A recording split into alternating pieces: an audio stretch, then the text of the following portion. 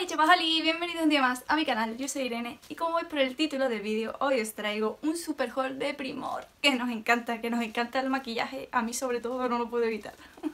Así que nada, si quieres ver todo lo que me he comprado, sigue viendo el vídeo. Bueno, vamos a empezar, que tengo aquí un montón de cosas, que esto pesa tela cantidad.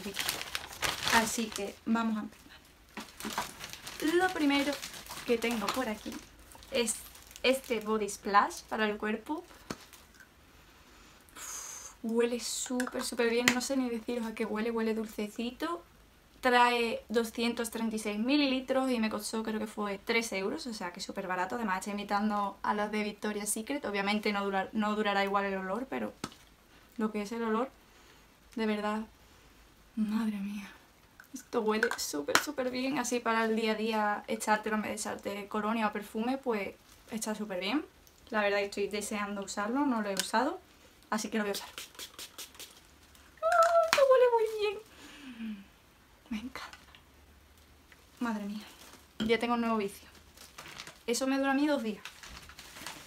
Por aquí tengo este tónico facial de L'Oreal, que su olor también es bestial. Huele súper bien a flores. Y esto se aplica tras darnos con agua micelar en la cara, de desmaquillarnos, y te limpia totalmente el rostro. Es súper aconsejable. Yo hace poco tiempo que lo estoy usando, pero estoy súper contenta. Trae 400 mililitros y me costó sobre 5 euros, o sea que está súper bien. Lo recomiendo, ya la he probado porque se la compró primero mi hermana y es una maravilla, así que la recomiendo 100%. Trae un montón de cantidad, esto dura bastante y para la cara lo mejor, siempre lo digo. Después por aquí tenemos un producto de pelo, ya sabéis que soy fanática de probar cosas nuevas del pelo. Y esto es un aceite de Pantene que pone repara y protege, aceite seco con vitamina E para pelo dañado. La verdad que me iba a comprar el de L'Oreal, el que es un botecito de cristal que vale 8 euros y pico. Pero a mí personalmente hasta ahora los productos que he utilizado de pelo, los que más me ha gustado han sido los de Pantene. Entonces le voy a dar una oportunidad, solo trae 100 mililitros y me ha costado 4,75. Pero tiene muy buena cara, ya os iré contando qué tal. Ya sabéis que me encanta probar productos del pelo, me ha dado por ahí, además me encanta cuidar el pelo, así que ya os contaré qué tal, pero me da buena sensación.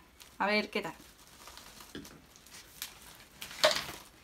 Después me compré un gel de higiene íntima, que diréis, uy, enseña esta cosa por aquí.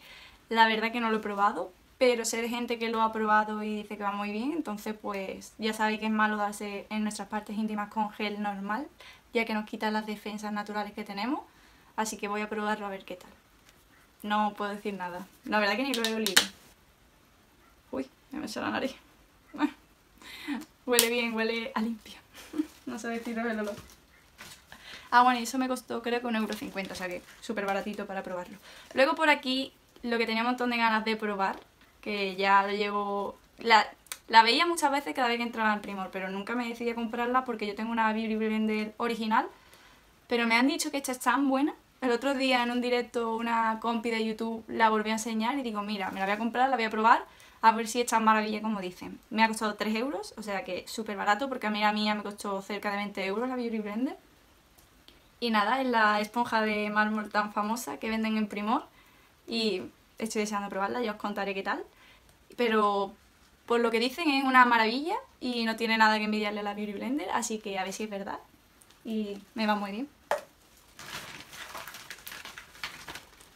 Por aquí, por 1 euro y pico, me compré este gloss de Essence, que estaban en oferta, había más tonos, pero ya sabéis que yo soy pro tonos naturales. Este tono se llama Abaj 88, qué nombre más raro.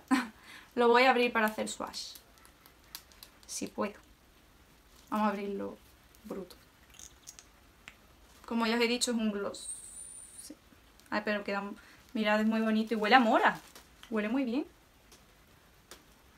Huele a mora, qué bien huele.